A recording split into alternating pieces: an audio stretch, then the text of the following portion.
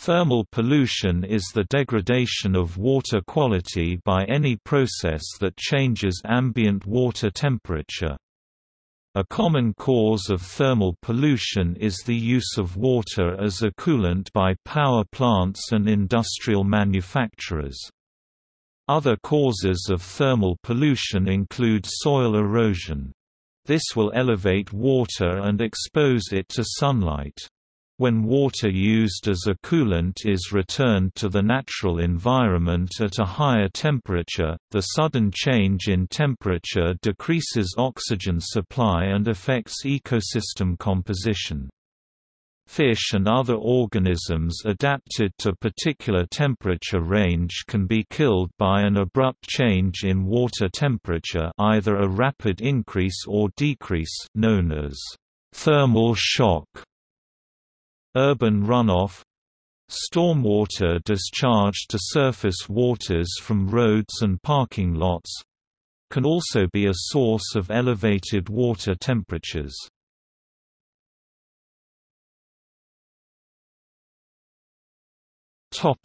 Ecological effects.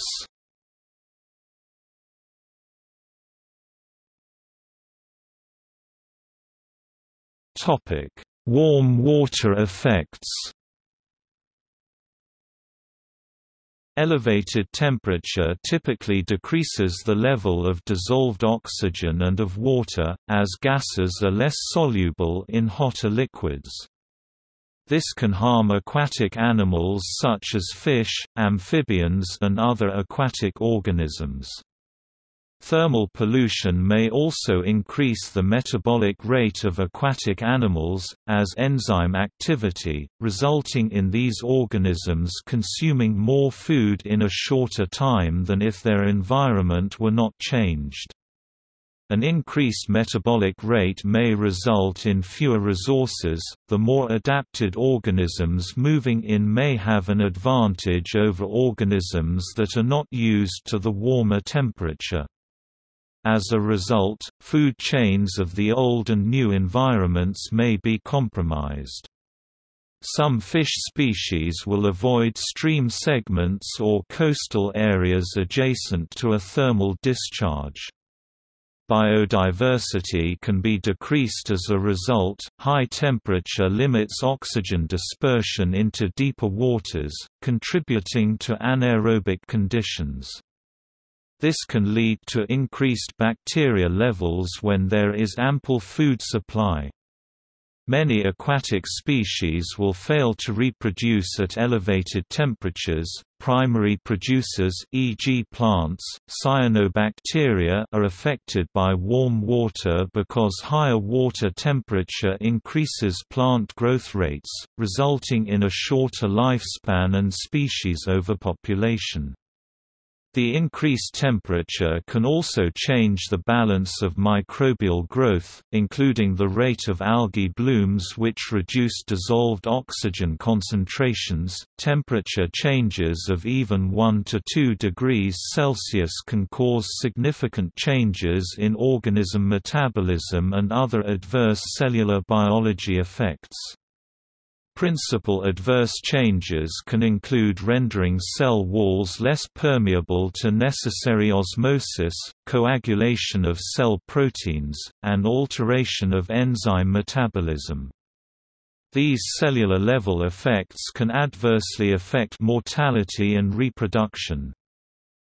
A large increase in temperature can lead to the denaturing of life-supporting enzymes by breaking down hydrogen and disulfide bonds within the quaternary structure of the enzymes.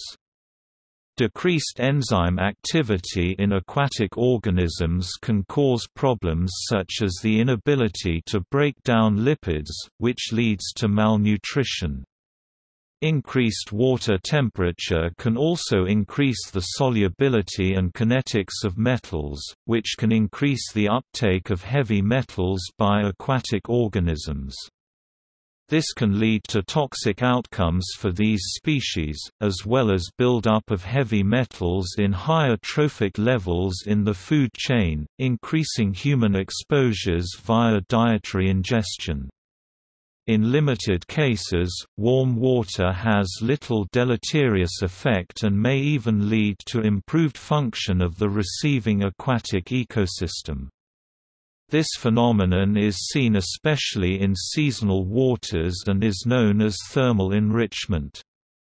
An extreme case is derived from the aggregational habits of the manatee, which often uses power plant discharge sites during winter.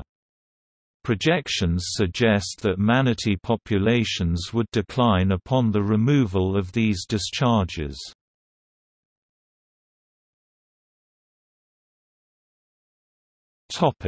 Cold water. Releases of unnaturally cold water from reservoirs can dramatically change the fish and macroinvertebrate fauna of rivers, and reduce river productivity. In Australia, where many rivers have warmer temperature regimes, native fish species have been eliminated, and macroinvertebrate fauna have been drastically altered. This may be mitigated by designing the dam to release warmer surface waters instead of the colder water at the bottom of the reservoir.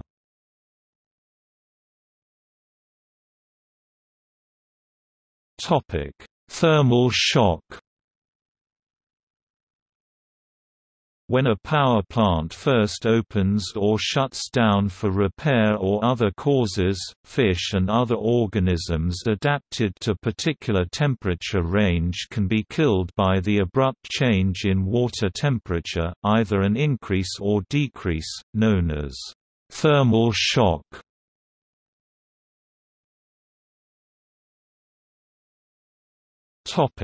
Sources and control of thermal pollution.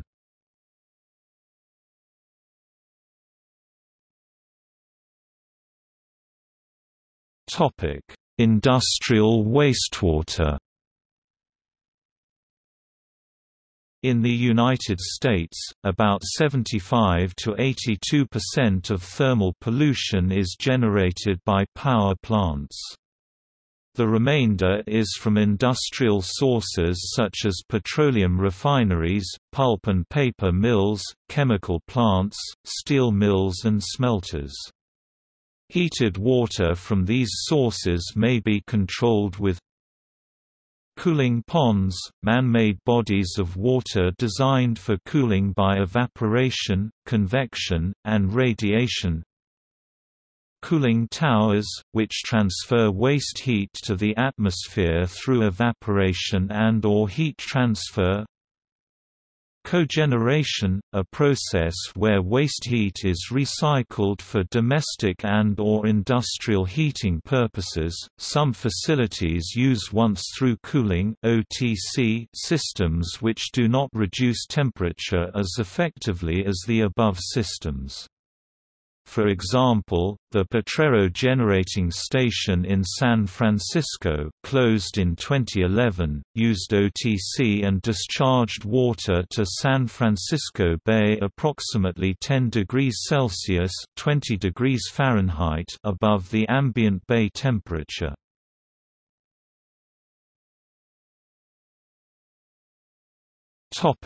Urban runoff. During warm weather, urban runoff can have significant thermal impacts on small streams, as storm water passes over hot parking lots, roads and sidewalks. Storm water management facilities that absorb runoff or direct it into groundwater, such as bioretention systems and infiltration basins, can reduce these thermal effects. These related systems for managing runoff are components of an expanding urban design approach commonly called green infrastructure. Retention basins, stormwater ponds, tend to be less effective at reducing runoff temperature, as the water may be heated by the sun before being discharged to a receiving stream.